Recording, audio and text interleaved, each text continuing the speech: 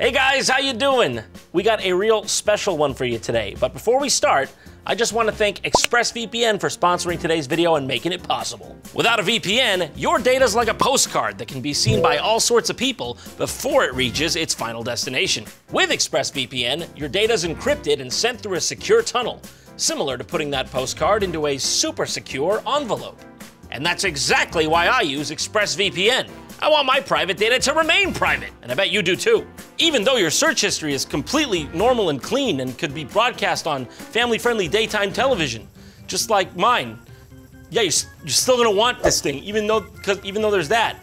Luckily, ExpressVPN is super easy to use. All you need to do is open it up and click to connect. Using the internet without ExpressVPN is like driving a car without insurance. Don't do it. Find out how you can get 3 months of ExpressVPN for free by visiting expressvpn.com/JonTron or clicking the link in my description box below. So make sure you're protected with ExpressVPN by going to the link in my description and signing up today.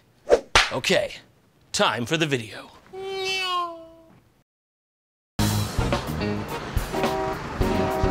What's that? Tokyo? Sydney? Sydney? No, that's my wife, Sydney, not the country. Talk to Tokyo. I'm a high-speed man. I'm a high-tech. I'm a high-efficiency man for a high-speed age. Buy, sell, buy, sell, buy, sell, buy, sell, buy, sell, buy, sell. Jakarta, don't get off the line. No, I'm high efficiency. Jakarta! All this shit this is confusing me. What is that, Roman? Is that Roman in language? I don't speak Roman, we speak English. What is this? I can't understand. I'm losing productivity looking at this. What is this? It should just be like this everywhere. My mind can understand that. I'm a Wall Street guy. Hey! I want you to take the shares, and I want you to, like in play school we learned, we share it with everybody. For God's sakes, I gotta get a coffee. My bean count is low. Excuse me, you know where I can get a coffee? Excuse me, you know where I can get a coffee? You know where I can get a coffee? I thought this is Bean City, for God's sake. Nobody tell me where I get a goddamn coffee. Where am I supposed to get a coffee in the city? I can't understand any of the logos. What is this supposed to be? Dunkin'? I can't understand. This is too complicated. Excuse me, what do they sell here? Coffee. Coffee? Well, how am I supposed to know? They don't got a coffee on the logo, for God's sakes. I don't get it. This city is confusing. Well, all these corporations, I can't make heads or tails of any of this. What is that supposed to mean? All these companies, these corporations with their freaking hieroglyphics, can they make this more clear for a guy like me? I got places to be.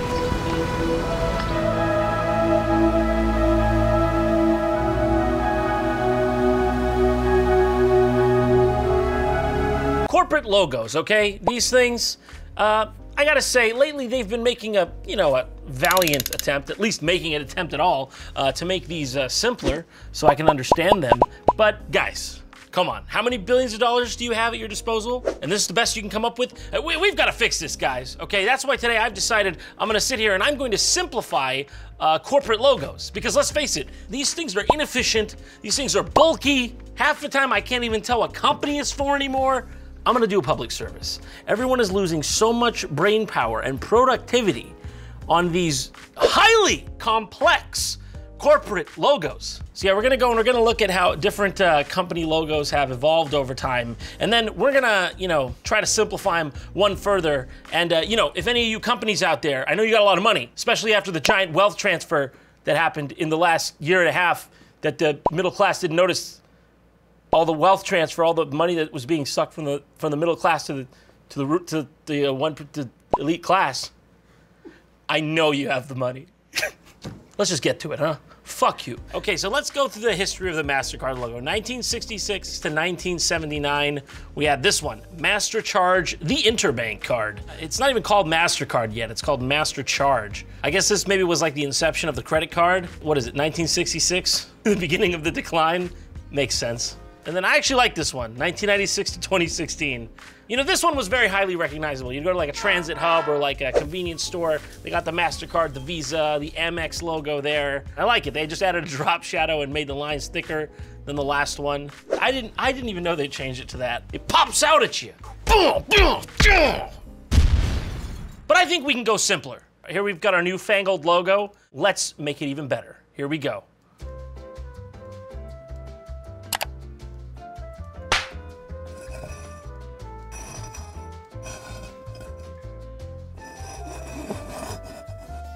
It's a masterpiece. I'm talented. Let's move on. Okay, number 2, the Gap. 1969, we went to the moon, and that was pretty much the end of it. Here we have the original, I did not know this was the original logo for the Gap. So here we have the 1969 to 1976 Gap logo. The Gap. Well, we're falling here. It'd make more sense if there was like a chasm between the G and the A where the was falling into. That was the Gap. As far as I can tell here, it's more of a stop gap. Should be called the stop gap. That's my appraisal of the old Gap logo. Then they think they came to the same conclusion in 1986. They straightened out the. All right, here's the one we know and love. 1986 to 2016. What did all? It feels like within the last 5 years, all companies have just been like, it's been good too long. All right, sorry. Let's go back. Then we. That's the new one. We found the Gap. You gotta view this one from 100 feet back to see what you're looking at. It's like a fucking magic eye puzzle. Disgustingly complex. Let's fix this son of a bitch.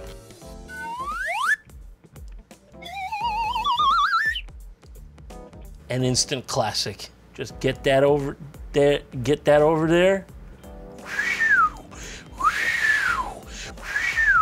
Let's move on to a different one, shall we?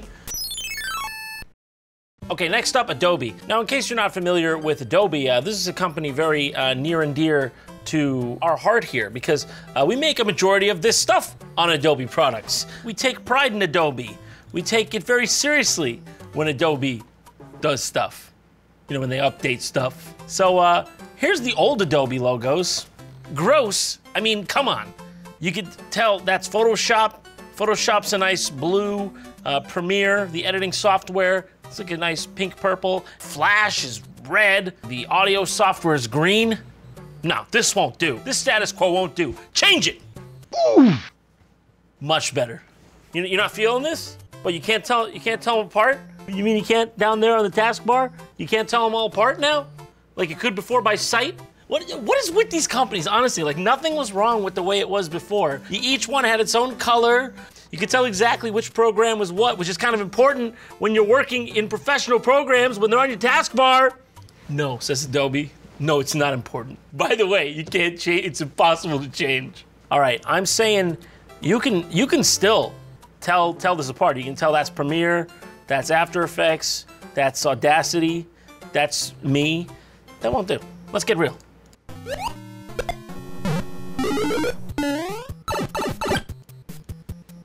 Go try editing now. Fucking try. Now that's a taskbar. Now that's a taskbar I can work with. Now, I need more. I don't want to be able to remember how to save my project, all right? If we're not doing the whole thing from memory, what's the point? And this, oh, frankly, the arrow, too. We don't want any shortcut, just cover that up. It's on you, your move, Adobe. Okay, on to a fan favorite, Apple, who may be the culprit behind this whole disaster of super simplifying that we're in. And what was their first logo in 1976?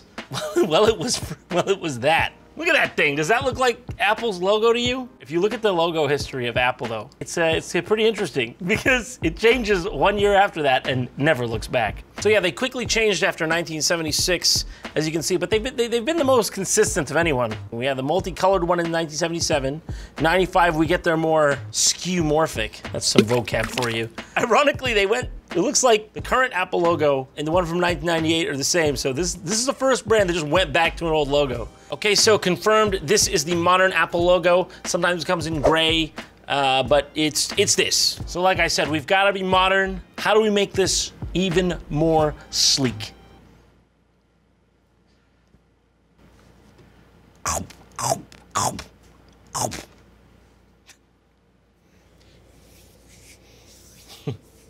All right, next up, Life is Good, an American apparel company.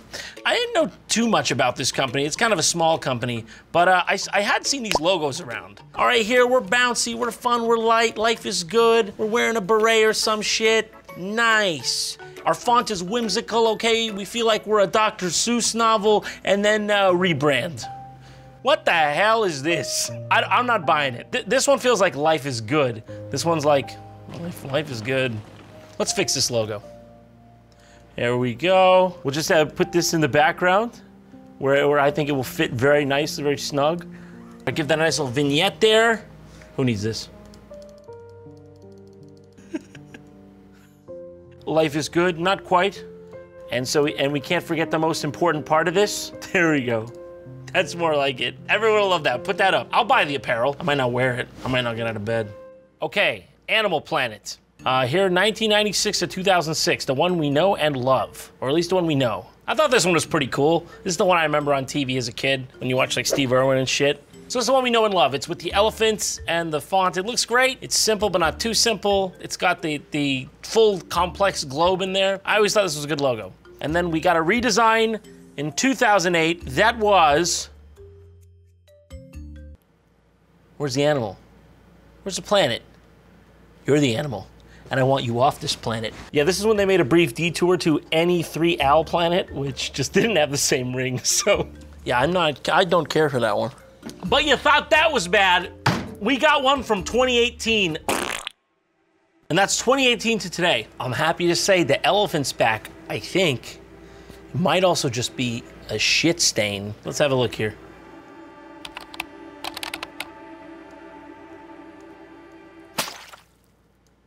Yeah, we can't, it's non-conclusive. It's a non-conclusive experiment. So now I gotta simplify it though, right? First thing I notice is we've got some extra space that, you know, this could be shrunk down.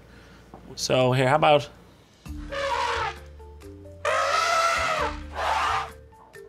Takes care of that.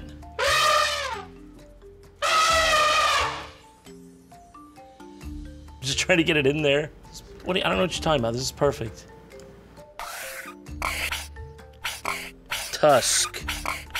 All right? Okay?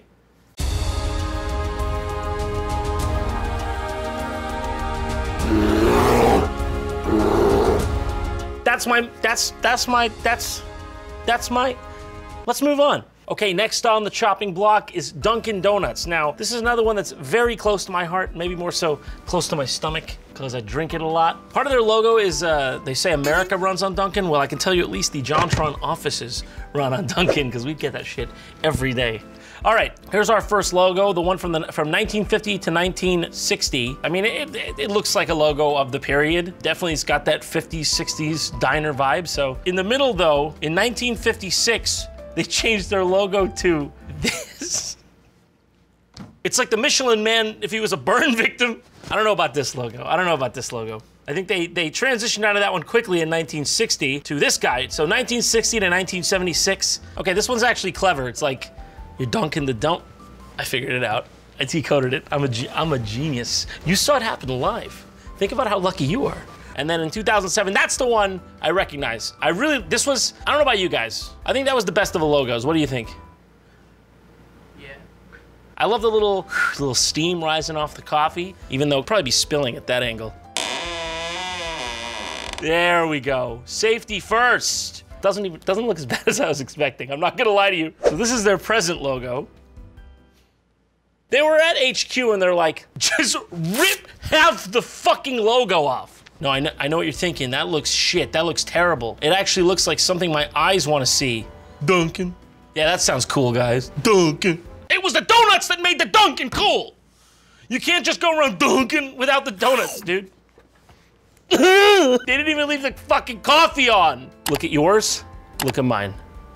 Yours, mine. That's all you gotta do, baby. If you're not selling donuts anymore, at least tell them you're selling coffee. So, Dunkin', yeah, you know, it's a great logo and all, but like I said, just like the others, you've fallen into the trap of making this far too hard to understand. So I was thinking, I'll do you the favor.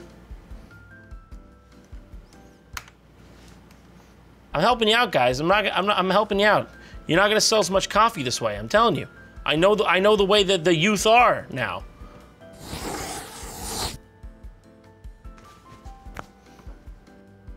You guys wanna get some? I'm really tired. I could use some. Don't say I never did nothing for you, okay? And this one, on the house. All the coffee you've supplied us with over the years, this one, I will not pursue legal action. Which brings us to Smuckers. That's right, the American staple. Pretty much any diner you go to will have one of these bad boys, so I'm pretty sure most people know Smuckers. This is a company that's got a place that looks like this. So you know they're not gonna try to fuck with shit, right? You're an idiot. You're wrong. Like I said, they got a ranch that looks like this. This already looks great. We got 2 beautiful strawberries, ripe, plump. That's pretty much set for the next 3 centuries. Wrong. That's the James Smucker cone. Why, you don't get that? That doesn't look like strawberries to me, okay? That looks like the hot spread I get on my Italian hoagie down on 8th Street in Jersey. It doesn't look like fucking strawberries. What's with like the green one? Is that supposed to be like unripe strawberry or some other? Is that supposed to be like another fruit? A pear? It can't be a pear. I was thinking the only thing it could be is a pear. All right, you know, I'm a charitable man. Even though this hurts me deep down, I'm still gonna show them how they can improve this, okay? So now watch closely, you're not gonna wanna miss this. You take this bad boy, you shrink her down, okay? Then you just move right over here, open this guy up to its limit, and then you take this son of a gun and you put it there, fixed. What can I say? I'm a good man, I'm a good person, okay? I like to help people, just make sure you close that up. You don't want the smell stinking up the place. You know, all this gets me thinking. I've got to update my branding too, right? I mean, if it's good enough for Smuckers, it's good enough for me. I'm just a YouTuber. That's Smuckers. They make $7.8 billion a year on jam. On jam. Wish I made that much. It's time to modernize my logo. For that, though, I will need my artist's glove. This is probably going to take me a long time, so, you know, I wouldn't wait around.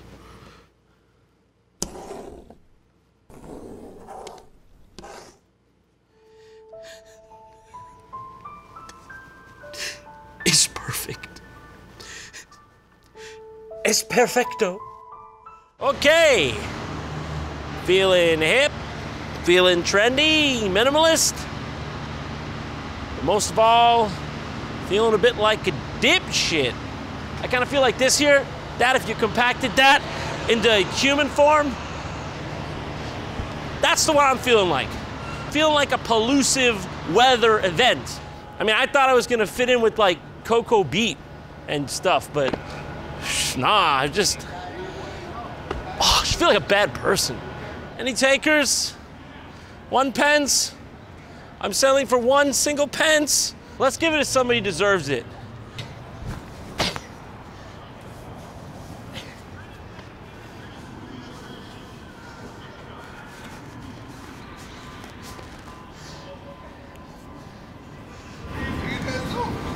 I'm putting my branding on this guy, on this beautiful basketball player. You know who that is? Is it LeBron James? That's Bill Russell. Who's Bill Russell?